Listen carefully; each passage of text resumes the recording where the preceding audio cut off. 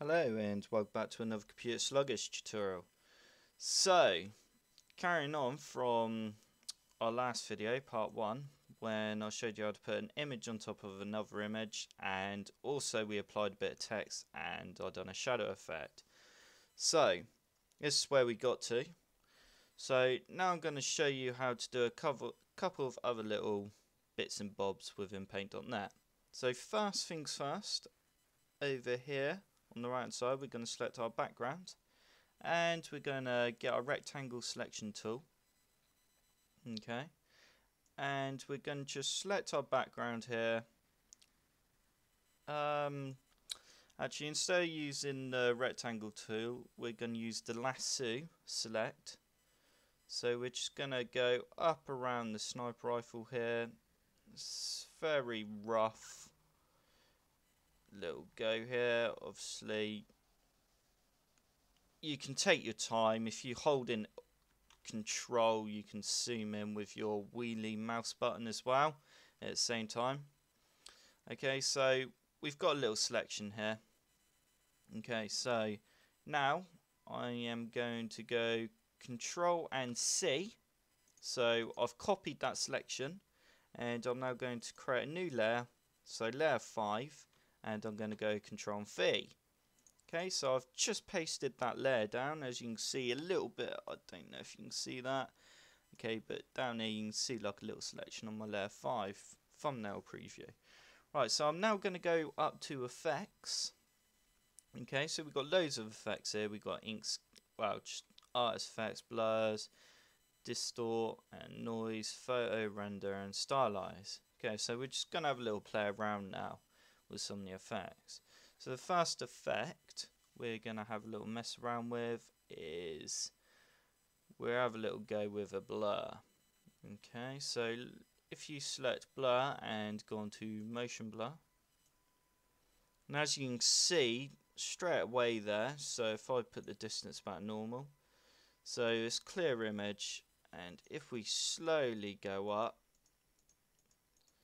it's getting a lot more blurry in the background there. So if you're doing a car picture, if you're editing a car picture, you can do that motion effect in the background, so you've just got your car there. So okay, so let's up that a little more. Okay, so very nice little blur there. And then obviously on the other side, if we got our lasso, select our background again and just literally go around him here, go up here and around there. I've done this horribly wrong. No, I haven't. Okay, so there you go. So just Control and C again, and if we create another new layer, so layer 6 now, and go Control and V, so we paste that down, and if we go onto effects and go repeat motion blur, there you go. As you can see, it's added the blur again this side, and now it's only the recon sniper rifle guy and our text that's actually clear right now. Okay, so that's a nice little effect there. Right, so now if we go over here to our shapes, so we've got our text here, we could, what could we do here? We could, yeah, we could just simply just change colour. So let's choose a nice little, let's go with like a purpley colour. Let's see how that looks. Right, so I've got my rectangle. Got loads of little shapes here. You can do a star, you can do anything, a tick if you really want, or a cross. But we're just going to go with a rectangle. Or, yeah, let's just go rectangle.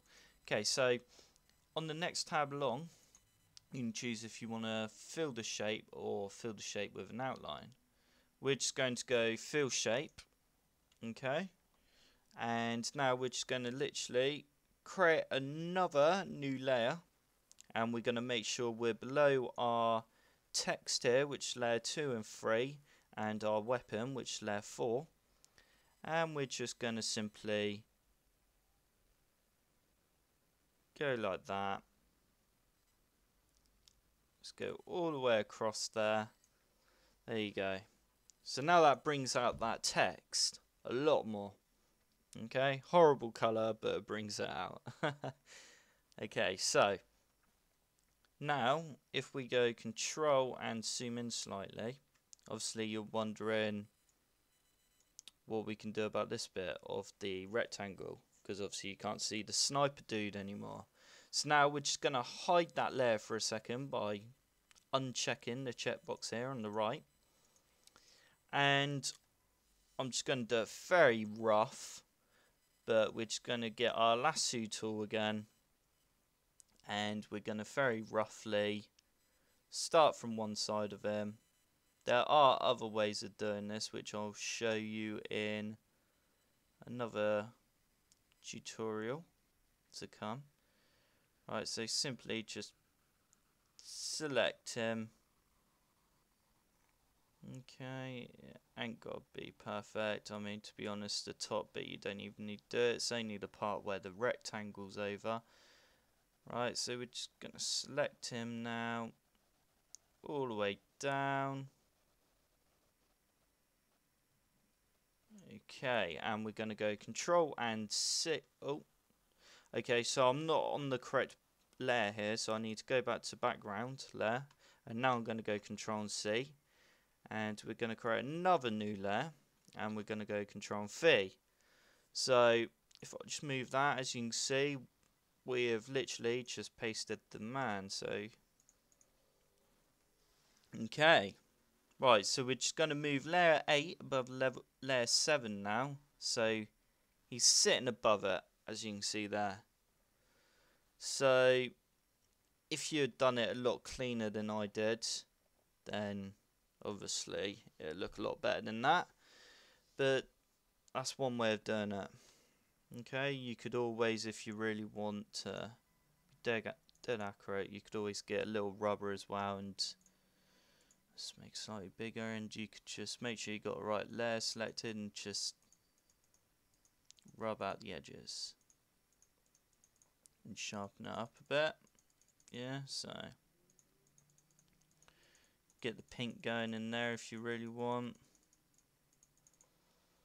and so on. I think you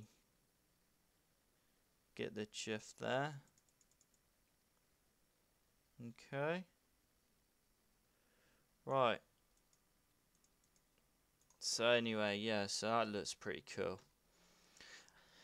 And then obviously you could use that as a thumbnail on your YouTube video. Obviously you got to make sure you're using the correct resolution, so your image size, your canvas size, which you can find out up here by clicking the image and go down to canvas size. You'd have to have the correct pixel size, so correct canvas size. I've put those sizes in the description, but remember to obviously create the correct canvas size before doing all your edits and that. So okay, so I hope this little video helped. Remember to hit that like button. If you've got any questions, then just post them below and I'll try and answer them.